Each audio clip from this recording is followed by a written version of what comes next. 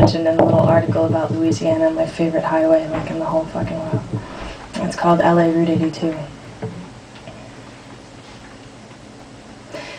And I want to thank Miriam, who published this on Rogue Scholars, actually, after she saw. So thank you, Miriam, for publishing this on roguescholars.com. Even the vowels drip between consonants, the way that hammocks are slung between trees, and the Spanish moss, antique-lace in the air, makes a breeding ground of the breeze. Oh, how I long to go back to that highway that slips and slithers between the snakes and the egrets and the fecund hollows of the Louisiana bayou, where everything is dripping, sweat through my skin into muggy hot puddles, dripping, the blood of the armadillo into the slits of the split concrete roadway, dripping, the grease between my fingers off a fried shrimp po' boy, and the water off those nets that drag those clenching lumps of sea flesh in. And I did see them, and I did smell them coming in off the Gulf before I brought them into my mouth, and it tasted close to tonguing the ocean herself. Here, with this view of the creamy peach sunset off of this highway, Louisiana Route 82, where even the vowels drip between consonants, the way that hammocks are slung between trees, and the Spanish moss, antique lace in the air, makes a breeding ground of the breeze. I was caught stuck in traffic, but I didn't mind, 'cause trapped along with me in my imagination were a dozen oiled-up southern boys, dragging home weary muscles after a long day working in the sun, tight little asses all squeezed up into their jeans, long legs sloping out of the bed and into the cabs of their 4x4s. But oh, how those tight little asses would skin me alive if they knew how this half-dyke could fantasize about all the little holes they might not know could swallow their fishing poles, or about lining them up just to bend them over one knee and spank them with one of those Louisiana license plates. Sportsman's paradise?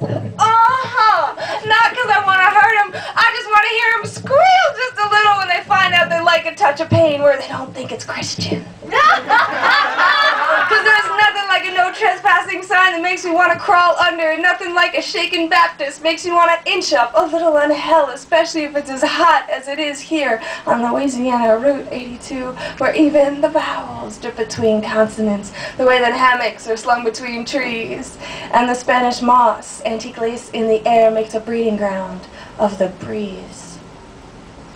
Do you know Jesus loves you? The fat, red-faced man comes up to my table where I eat alone. The grease still fills the cracks in my lips. His voice is strung with the hum of one who believes he's got the God-given white right to preach. Do you know Jesus loves you? I smile and say, well, I figured he did. But I really want to ask him, does your Jesus know that I like to chow box? Or that I spell America with 3 Ks when I have to? And worship plenty of other deities depending on the level of my mood and my pain. But there's nowhere to hide in this one motel town, and I can't afford to let my motorcycle burn like a cross in the night, so instead I concentrate on the possibility of God. Suddenly I'm standing. He's joined by 3 others that encircle my table. They grasp my shoulders in a sweaty circle of prayer. Oh, Father who art in heaven, and the mumbling incantations accidentally evoke my stormy gods that sink pleasure into my veins, anesthetizing my fear of being discovered.